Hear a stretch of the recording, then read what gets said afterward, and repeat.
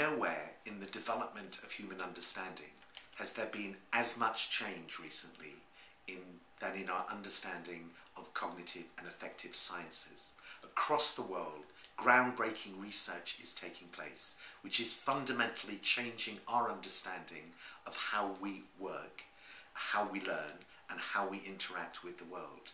And these findings have enormously important consequences for how we educate, how we explore, how we innovate, and for the development of our societies. 715 provides a unique opportunity for scientists, researchers, and activists across this field to come together, step back, and begin to explore the scale of what changes we are discovering.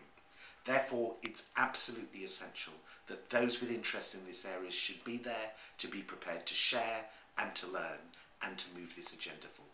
See you in Tunis in November.